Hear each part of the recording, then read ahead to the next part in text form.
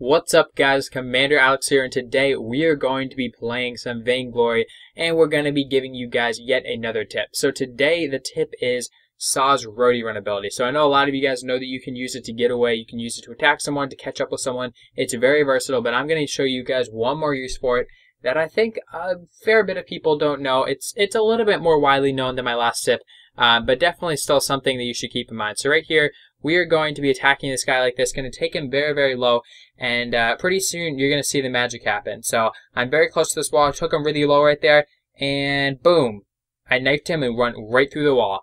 No idea how it actually got into the game. You wouldn't assume that something like that would be in the game, but Super Evil Megacorp is aware that this is happening, and they're definitely okay with it. It's not like a glitch or something that they're trying to stop. It's something in the game that they know is meant to be there. So definitely no idea why it is in there, but they know it's there and it's not a glitch. So for all you guys saying that this is a glitch series and not a tip series, there you go.